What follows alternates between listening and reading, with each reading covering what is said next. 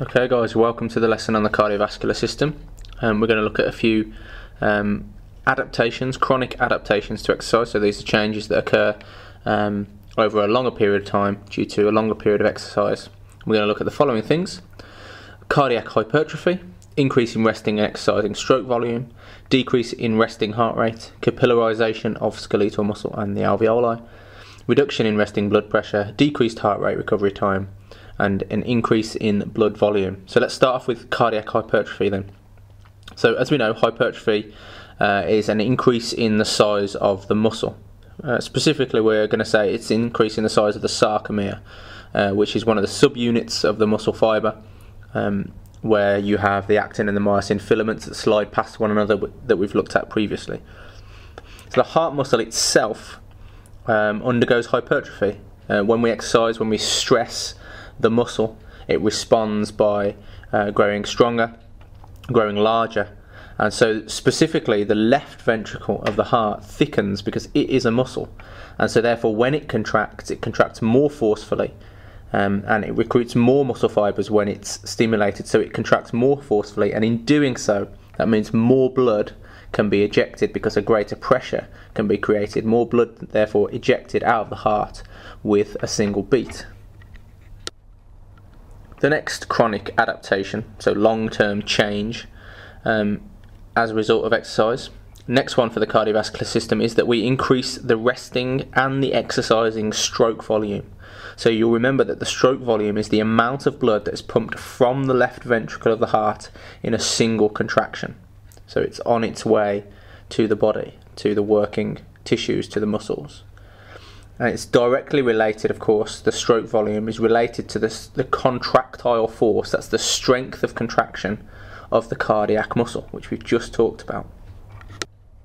Now, if you're not trained, your stroke volume, that is the amount of volume ejected from the heart with a single contraction, if you're not trained, your stroke volume, whether we're talking at rest or we're talking during exercise, your stroke volume will be lower, it will be less than somebody who is trained, and the table shows you some average volumes for stroke volume for the untrained at rest and during exercise, and the trained at rest and during exercise. And you'll notice there's a significant difference, a significant benefit in terms of stroke volume from being trained. Resting heart rate is something that we often measure, and of course we measure it in beats per minute, but we see that with the cardiovascular system and adaptations to the cardiovascular system as a result of exercise, we often see, or we can see, a reduction or a decrease in the resting heart rate. And that's simply because the heart itself is stronger, as we've just said, and the stroke volume is increased. There can be a reduction in the resting heart rate without having a reduction in the total amount of blood that's being ejected from the heart in a minute. So that's what we call cardiac output, or Q. So at rest, your cardiac output can remain the same because your stroke volume goes up, so therefore your resting heart rate can come down without affecting the total amount of blood that is being moved around the body, around the system in a minute. So where a stroke volume goes up, heart rate therefore, resting heart rate therefore can come down. And we'll see that the resting heart rate of people who do lots of exercise and exercise consistently, particularly cardiovascular exercise, their resting heart rate is lower than those who don't do exercise, those people who are more sedentary. Another adaptation, a benefit or advantage of exercise to the cardiovascular system is the capillarisation of skeletal muscle and the alveoli. And capillarisation simply means an increase in the numbers of capillaries in a given area. So an increase in capillary density. And this happens in two places. It happens both in the muscle and it also happens in the alveoli. Now this capillarisation is a benefit because the amount of oxygen that can be supplied is related to the amount of blood that can be brought to the muscle. And if we have an increased number of capillaries, that means we can have more blood flowing to the muscle. So the benefit essentially of bringing more oxygen to the muscle means that we can improve our metabolism of glucose and also fats in the muscle. And the main benefits, or the main adaptations, or the most adaptations, will occur somewhere between 70 and 80% of your VO2 max, which we've talked about previously.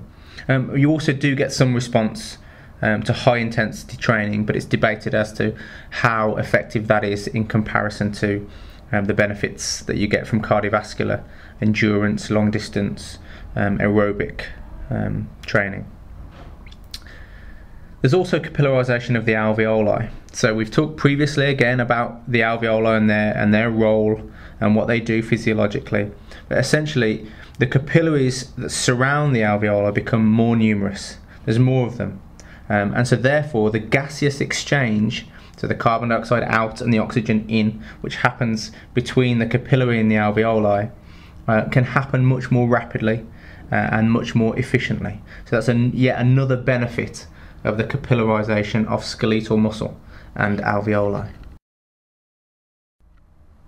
A further benefit of training to the cardiovascular system is the reduction in resting blood pressure. So blood pressure or hypertension is linked to all sorts of other kinds of diseases, and it's one of the things that we would look for to determine the health of an individual, and you've done that yourselves, tested blood pressure, and you can get an indication of the level of health of that person's cardiovascular system from their blood pressure. Well, exercise helps us to reduce that blood pressure, and particularly aerobic training. So even within the first few weeks of aerobic training, we see a reduction in the blood pressure levels at rest. That's probably, we think, due to long-term relaxation of the blood vessels. So they become more relaxed, which allows then the flow of blood to be more smooth, and then the pressure on the walls of those vessels to be reduced.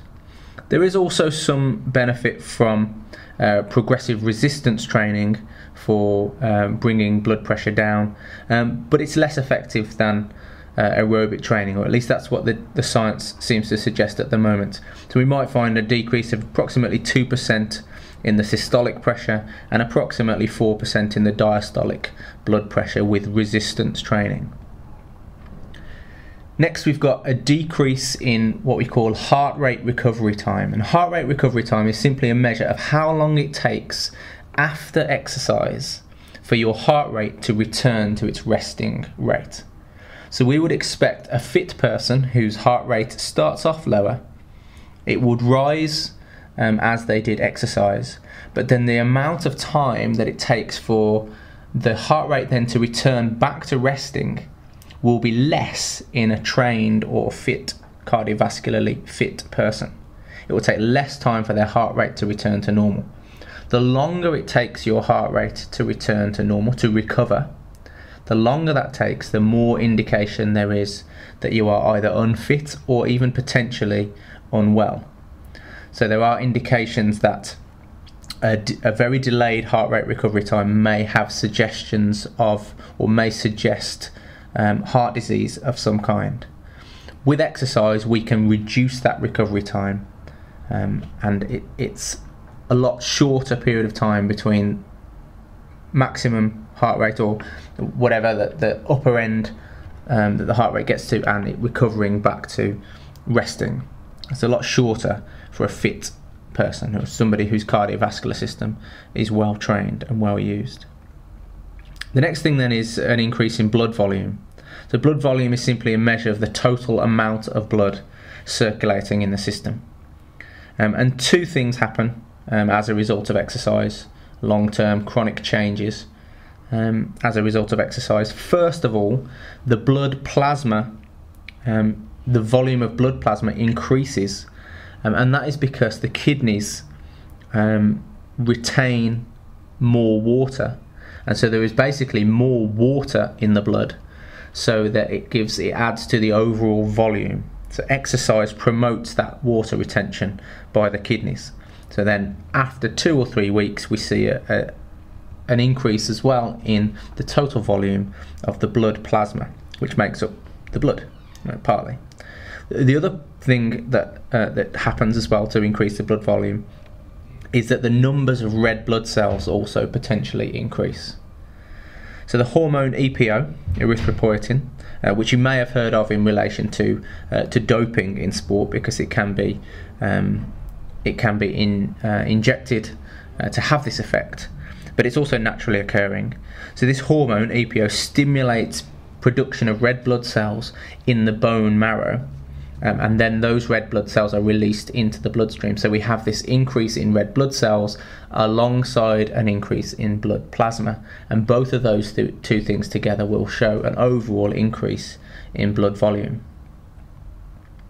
So that's it for this time. We've looked at cardiac hypertrophy, increasing resting and exercising stroke volume, decreasing resting heart rate, capillarisation of skeletal muscle and alveoli, reduction in resting blood pressure, decreased heart rate recovery time, and increase in blood volume. Thanks for watching.